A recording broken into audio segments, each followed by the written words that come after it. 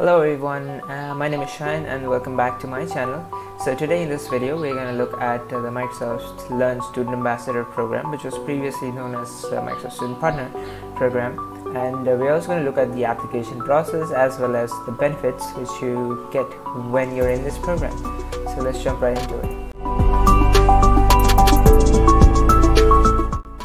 So the first thing you would want to do is go to this website called studentambassadors.microsoft.com, and once you type this, you would be automatically redirected to this website, which is actually the homepage of the Student Ambassador program. Now if you go to the very top, you would see that there's an Apply Now button, and let me just give you a brief overview of how things would look after you are an MSP. So I am an MSP from the April 2020 cohort, and this is how my homepage dashboard basically looks. So if I go to my student partner account, you would see that I am currently a beta Microsoft Student Partner. This is the badge, basically the milestone, like when you achieve more milestones you would be transferred. So there are basically 4 levels. So one is Alpha 1, then you have Alpha 2, then you have Beta, then you have Gold. And after Gold, if you do consistently good amount of work and like you are doing pretty great work, you would be given the Microsoft MVP title, which is the most valuable person in Microsoft title. So right now I'm a Beta Microsoft Student Partner, and the more milestones you achieve, the more you grow as a Microsoft MSP, basically MSA rather now. So this is my application status. If you take a look at this, you would find that this is accepted. So this is when I applied. I applied on January, the end of January, and my application got accepted on late March, and I joined the program on 3rd April. So this is my application status. Your application status would be submitted and then reviewing. So like they would the review happens quarterly, so you would get 4 chances. And once your application is reviewed, you would also get a failed or accepted based on how you applied. So in this video I'm going to talk about that. Now once you have applied successfully and you have been accepted, you would get your MSP certificate. So this is how it would look for you. It would be a different name and your particular MSP level, MSA level. So that's about it. Now let's go back and I'll show you how you can basically apply for the same. So the first thing you would notice is this button called Apply Now at the very home page. So you would want to click on that and you'd be redirected to a form. Basically, since I have already filled the form, like I have already applied once before, it's already pre-filled for me. So the thing you would want to go through here is your profile data. So you'd have your first name, middle name, last name, gender, all the basic stuff, and your primary email. So this is my primary email which I use for Gmail. Second language, primary language, and all of that, your phone number and your address basically. So once you fill all of this, you would be asked your t-shirt size as well as the t-shirt fit. So they generally roll out a t-shirt package. They generally roll out a swag bag which consists of t-shirts, a little bit of notebooks, and a few Microsoft swags which you would get after your acceptance, like 3 or 4 months or 2 or 3 months after your acceptance. That depends.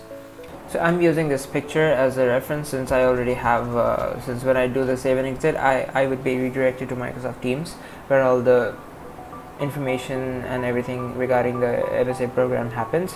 So this is what you would normally see. Because I already have a studentpartner.com email ID domain, I would be redirected directly to the accepted page.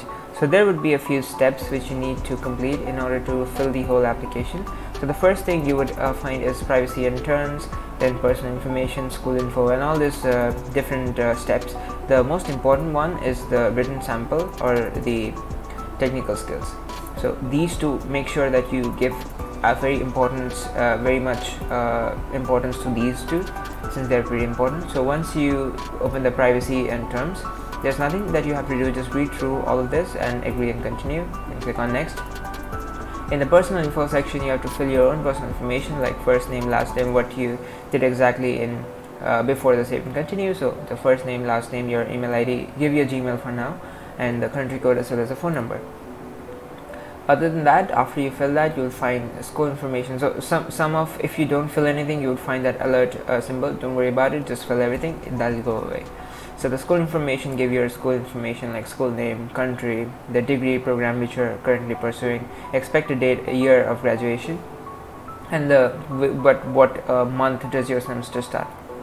After that, you would find this written sample, which is something that is very important. You should be very careful about what you write here, so choose your words very carefully, and also take examples from other submissions and then make your own. So there'll be three choices here, that is not choices, there'll be three for text fields: inspire, teach, as well as promote.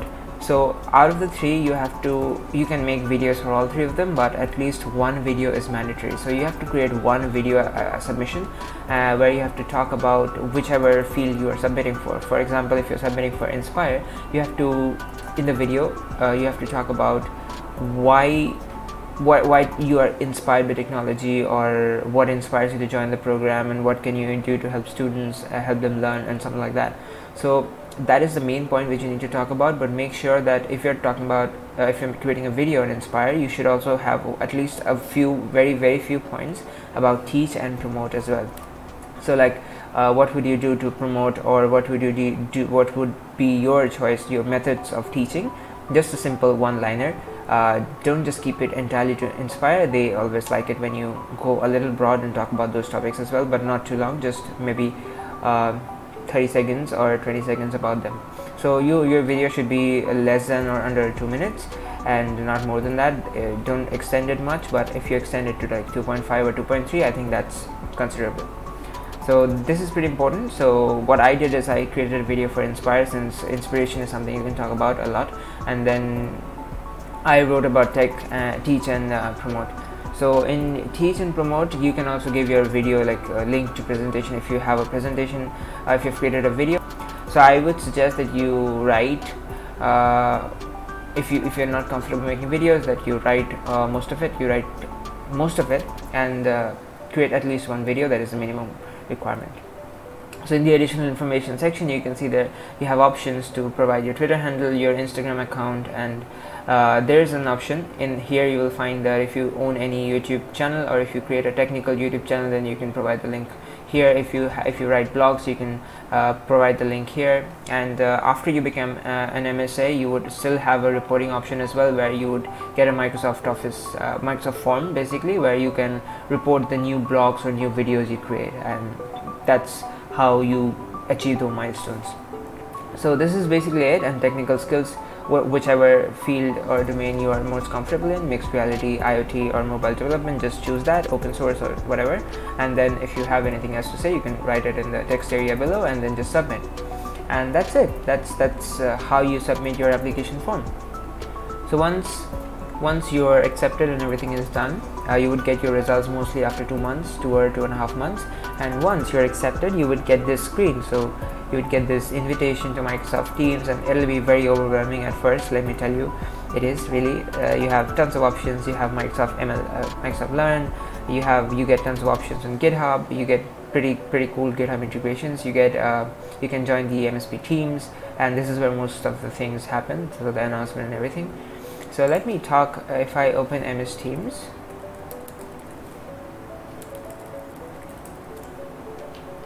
so let me give you a very brief overview of what goes on into the program and what can you expect from it. So the first thing you'd notice when you go into the Teams is you would find MSP Community, MSP Open, and MSP Help. These are the three main channels. So Open is for anything not related to Microsoft, but if you're doing any event or something and you want to promote it, then you can go to MSP Open. It's basically an open culture. MSP Community is all the members of the MSA program who are into the community, and it basically has an announcements or different channels. So like if I go into it, you would find tons of channels. Like you have .NET, Artificial Intelligence, DevOps, Mixed Reality, and there are tons of others. They have region wise as well, and there's tons of more options you can figure out. The cool thing about it is you get insider programs as well, and extra cloud advocate sessions. So actually Microsoft Cloud Advocates, they come and teach you weekly. So maybe alternate weekdays, weekends, maybe in alternate weekends they would organize a Teams meeting and where they would talk about Microsoft's technologies and C# or .NET, and it's pretty amazing. So that's something you get when you're into the program, and there's tons of other things you get. This is one of them. You get whatever activity you're performing. So if you're hosting any event or doing something, then you can also go ahead and report them. You would find that in report MSP activity, and then you can report your stuff here. You can plan on online engagements, and there are some benefits which I'll be talking about right now. So there are basically 5 benefits which you get with this program. Apart from the main 5, I mean the main 5, you would get tons of others as well, but the main 5 is the Office 365 subscription. So this is something you get right out of the box when you join the program. So you have a full subscription of Office 365, so you can use MS Office, the whole bundle. So you would get Excel and PowerPoint, everything for free when you join this program. Apart from that, you also get Snagit and Camtasia subscription.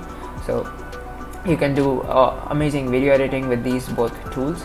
Since you're making videos, you would require some kind of a video editor as well, so they provide you with Snagit as well as Camtasia, so whichever you want to choose.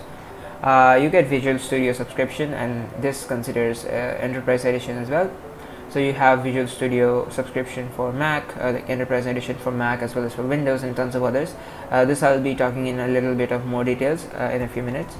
You get 150 monthly credits in Azure. So since most of Microsoft development happens in Azure, since this is a cloud service provider, you get 150 monthly credits in Azure, and then you can use it to do a lot of amazing stuff. You have tons of amazing options in Azure. Spending $150 is not that easy in Azure, so that is like a lot of resource that you can access inside in 1 month basically. Apart from that, you get Subway catering, which is temporarily suspended as of now because of COVID-19, but as soon as this gets over and this pandemic stops, I hope this resumes. So basically what it does is you can make requests to the MSAs, basically to the higher authorities, and they would see if whatever offer you have available, and you can like basically request for Subway catering if you're doing a physical event. You can also do expense reimbursement. So if you're planning an event which would require some kind of a payment, or which would require any kind of an investment from your side, you can ask Microsoft to reimburse that event for you. So these are like a very basic high level overview of what you get, a very 1% overview of what you get when you join the program. There's tons of more stuff that goes on, like there's hands-on calls, you can join Discord servers, you can create amazing friends, you can host sessions with all of them, play games, play AI games. So they have Microsoft AI tournaments, and there's tons of pretty fun stuff. Apart from that, let me talk about the Visual Studio benefits. So if you go to visualstudio.microsoft.com/benefits, you would find that there are tons of benefits that you can actually opt for. So right now I'm not even signed in, and you can also go in here and you can see for yourself that it's not just limited to MSPs. So if you go to tools, you would see that you get Visual Studio Enterprise and Enterprise for Mac. You get Azure DevOps Server and Parasoft as well as White Source both. If you go to just Azure, you would get only Azure related benefits. So like monthly credit, which you get when you join the program, you would have it inside of your account section. So you would see that you can activate it right there. This is something which comes pretty out of the box when you join the program. Apart from that, you get dev or test pricing. You get different plans basically. In software, you get Windows software for production, servers.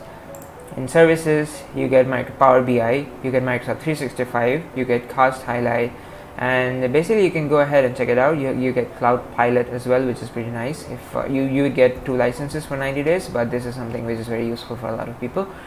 So there are tons of options that they give you. So these are benefits that you would get when you join the program.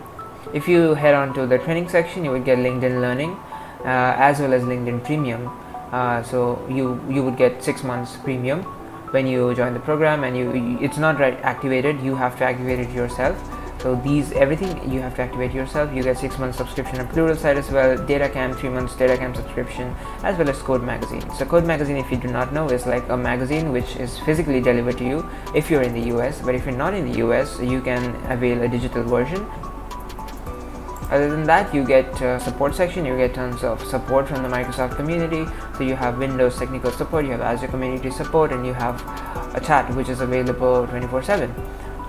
So yes, that's something you get with the program. So this is like a very basic overview of what you get when you join the program. Apart from this, there are tons of different options which I can talk about. So there is Microsoft Learn, which is like an amazing resource to start your learning journey. So you have Learn, you have Channel 9, and you have basically more and tons of other things which I can talk about. So let me know in the comment section that if you want me to talk about those, if you want to prepare for MSA application, or if you want to prepare for Microsoft, then what should you like, which are the different resources. So I would love to make another video on it, so let me know in the comment section if that is something that you would want to watch. So that's it about this video. I would be attaching a few resources from the official Microsoft blogs about the Microsoft Student Partner Program, as well as the admission process. So that's it from my side. Have a good day, all of you, and thanks for watching.